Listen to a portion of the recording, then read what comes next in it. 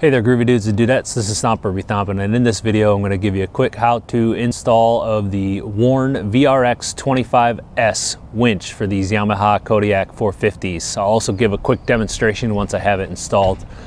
But these fit all of the 2018 and newer Yamaha Kodiak 450s. This happens to be a 2020.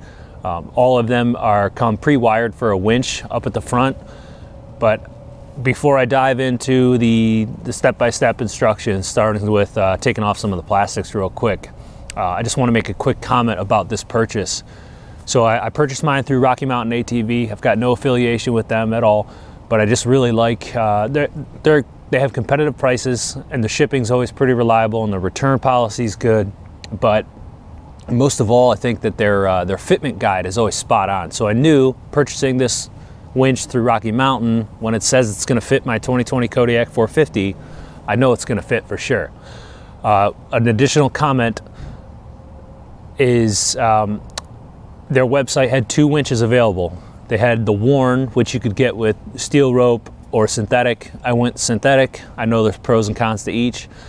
That's just what I chose. But they've got the Warn winch and a 2500 and a 3500 capacity. They just have two different motors and sizes, but they both have 50 feet of line. So I went with the Warn winch because there was a Tusk winch available, and normally Tusk is Rocky Mountain's in-house brand, and normally I trust everything Tusk made so far. Anything that has the Tusk name on it I've been happy with so far. Tires, protective components, electronic components, it's all been good for me.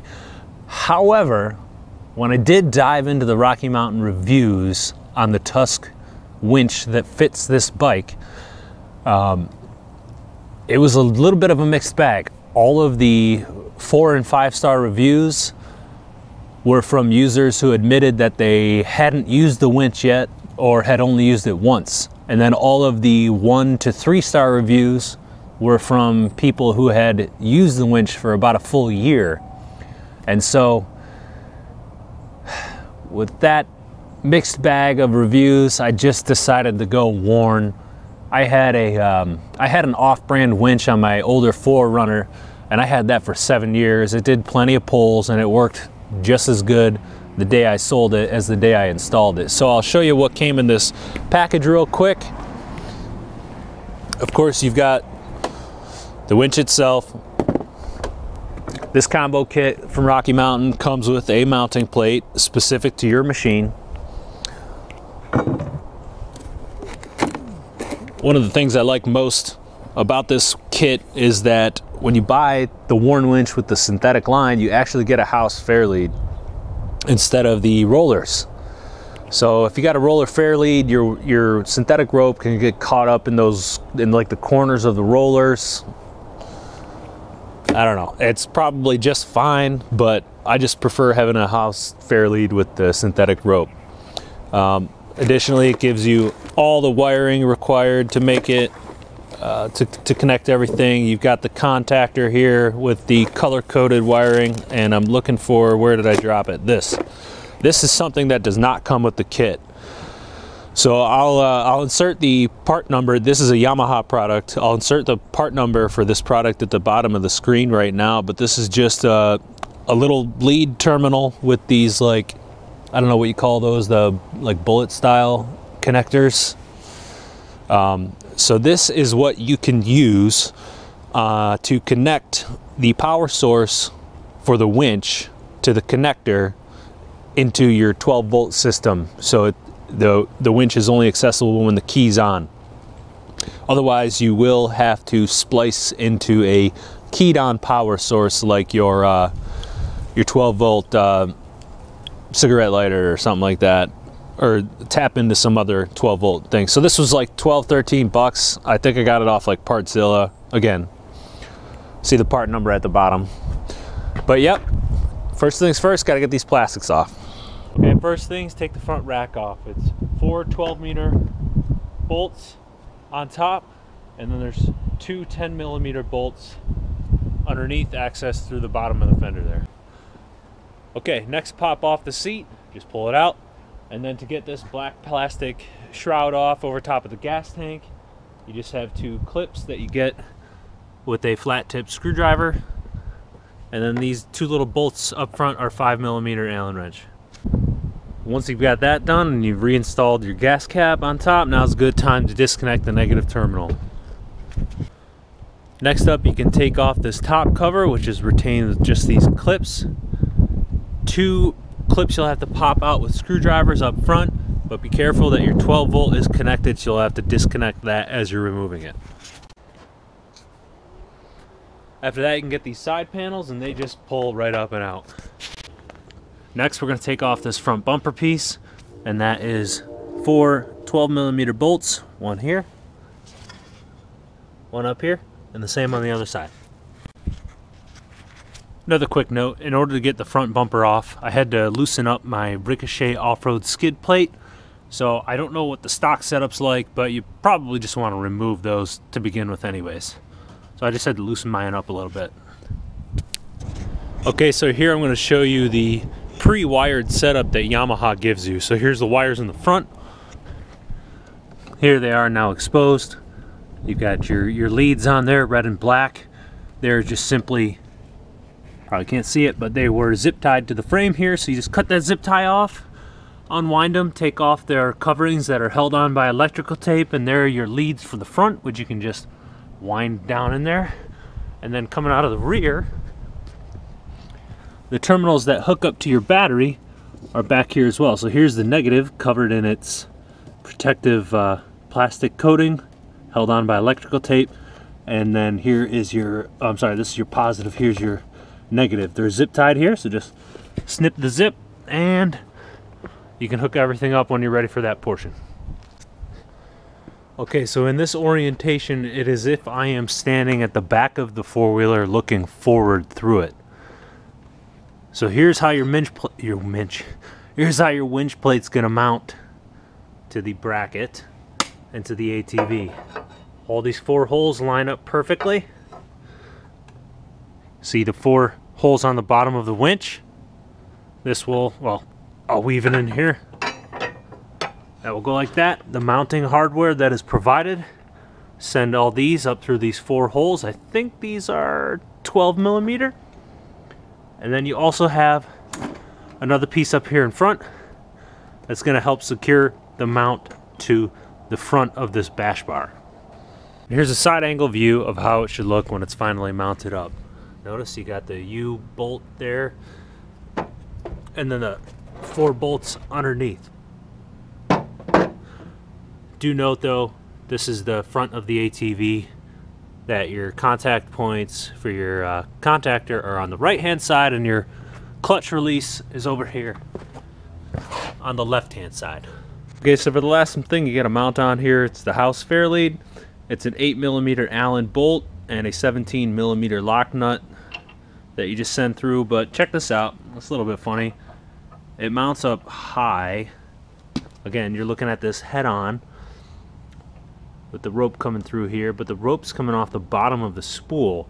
On my truck, the rope was going in over the top, which made more sense and also makes more sense with the alignment of this fair lead.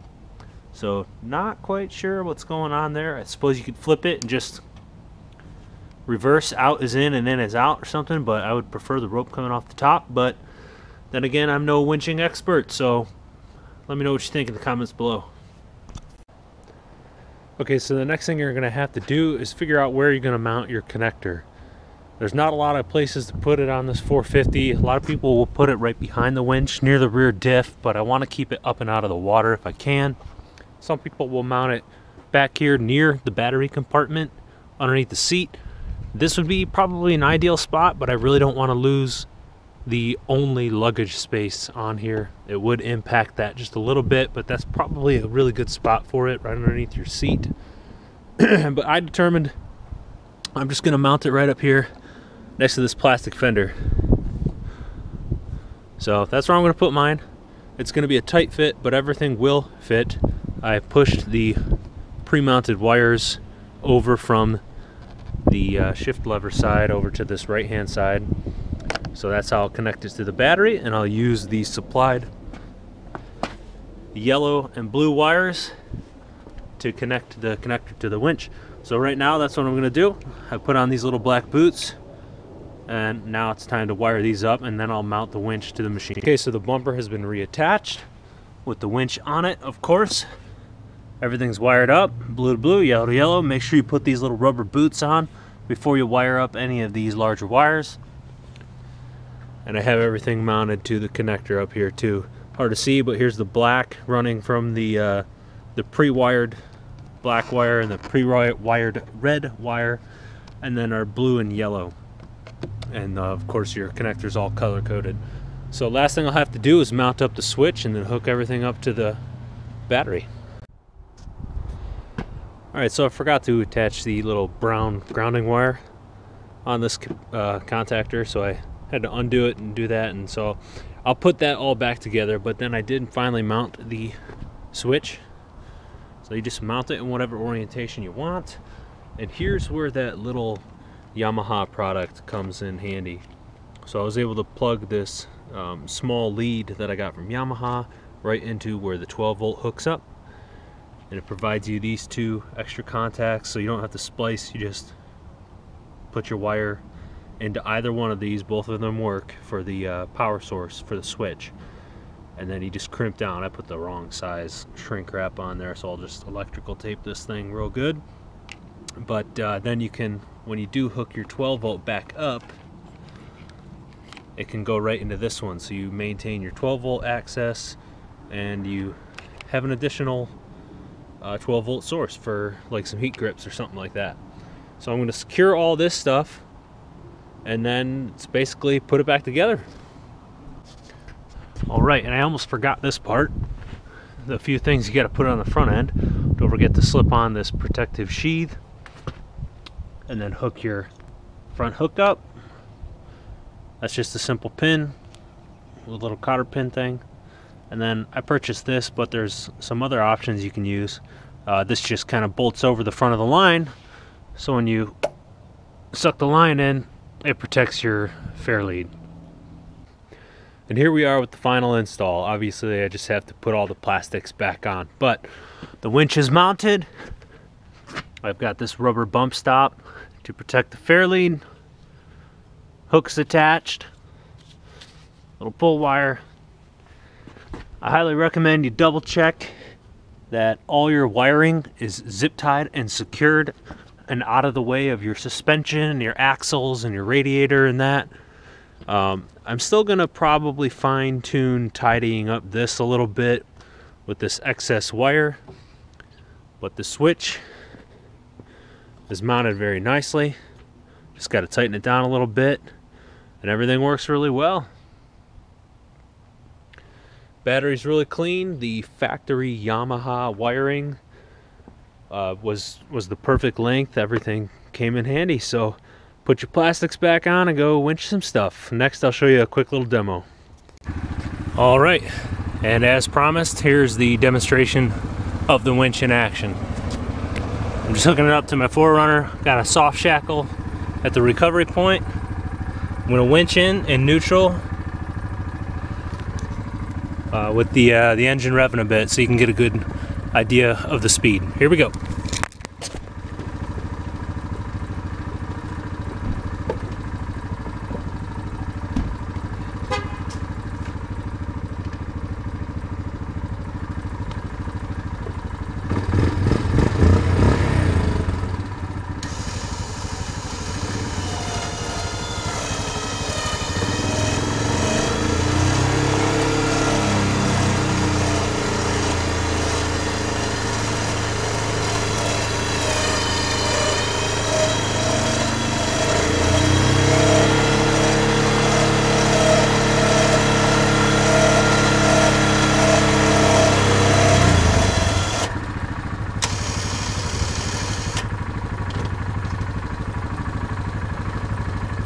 Thanks for watching.